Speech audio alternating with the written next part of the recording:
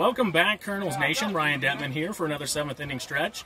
Joined today by a familiar face. We got Kale Jensen here again. We had to interview Kale again because he just had a heck of a game. So the Colonels get the win, come away with an 8-5 win over St. Paul Palmer.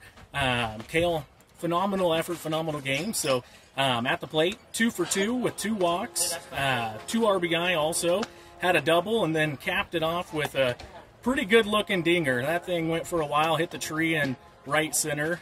So also on the mound, Kale got a little over 2 innings of work and pitched really good. Gave up just 2 hits. So, Kale, what's your thoughts after the game and another solid win for you guys? It's great. Keep getting wins and getting more momentum and feeling good about the season going forward. And just keep getting wins. It feels great.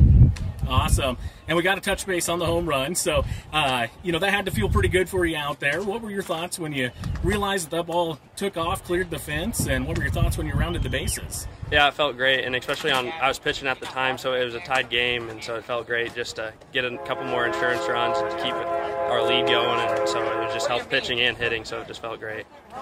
Awesome. Well, there you have it. There is another 7th inning stretch. The Colonels get another victory today and off and rolling on the season. Thanks for joining in. Yeah, thank you. A special thanks to our sponsors, First Bank and Trust of Fullerton and Points West Community Bank.